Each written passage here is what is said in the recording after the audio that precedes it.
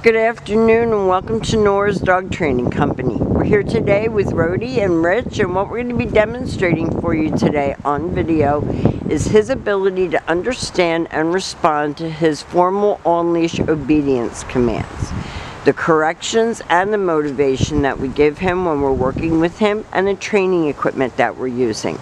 Rich is using a regular 6-foot web training leash, and he keeps the bulk of that leash folded neatly in his right hand. That leaves his left hand free to give any correction that's needed, and the only correction that we give is a tug and release on the training collar, and that is the second piece of equipment that we're using. He's going to come home with his very own training equipment, and you're going to be taught how to use that properly tomorrow with your lesson with Rich. Now, he is sitting very nicely at Rich's left, which is where all of our obedience training is done. And the first exercise that we're going to demonstrate for you is heeling. Heeling is proper leash walking, and the command is Rhody, heel. Now at this point he has a job to do, and keep your eye on where Rich keeps his left hand. It's down close to him, so he doesn't have a lot of slack, and he's maintaining pace with Rich. His shoulders should not pass Rich's left leg. If Rich turns, he should turn. And when Rich stops his feet, Rhody has been taught to sit automatically without being told to wait for his next command. So when you're walking down the street and you stop to cross traffic or talk to a neighbor, he should be sitting nicely. This is your sit, stay. Stay is a hand and a voice command, and because it is a stationary exercise, it is a one-word command. So don't use his name, use the flat of your palm about an inch or two from his muzzle and lengthen out the amount of time he can hold this. And you can practice indoors. When Rich returns back to him, he walks right back to his shoulders. He praises him for a good job, and they take off heeling again. And for you as an owner, you don't want to overpraise, at least for the first week or so, because you don't want to amp him up. He comes with enough amp for everybody.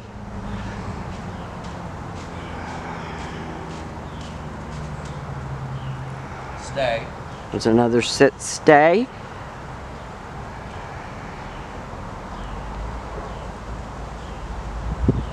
And as easily as distracted as he is, you're going to work this up to 3 minutes, even if it's in the house. And this time, instead of returning back to him, Rich will call him. It's Rhody come. And Rhody came and sat, not came and lunged himself. And he's still got all that spunk. He's still a funny puppy, but he's a strong puppy, and we don't want you to get hurt.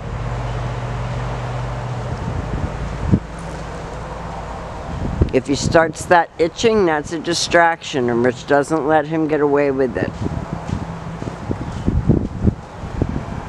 Stay. There's another sit, stay. Rich does use his name on the come.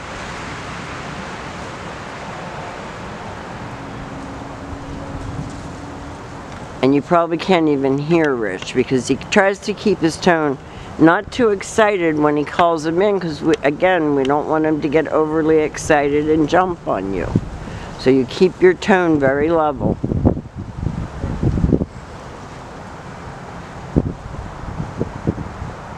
Rich is walking slow, just to demonstrate that he should walk at your pace. Nice automatic sit. This is your down from a heel position. So with him seated at your left, left open palm, straight down toward the ground, and the one-word command to down and stay. Now you practice this indoors as well as outdoors too. And lengthen out the amount of time and the distance that you can go. Rich returned back to his shoulders. His job is to hold it until he gets another command. Rich told him to heel, and he jumped up and starts heeling again.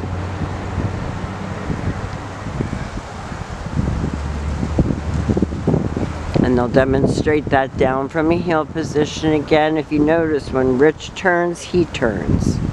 He's right there at heel. There's no tension on that leash.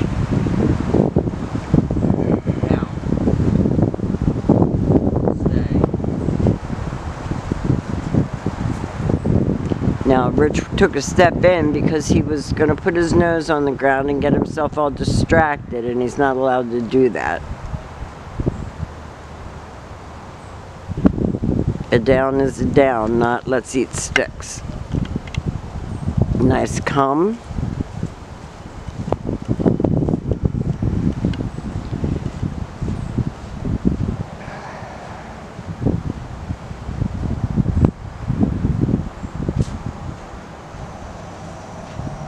And then the very last command is going to be your distance down. This is harder because you're not right next to the dog, but you leave him in a sit stay.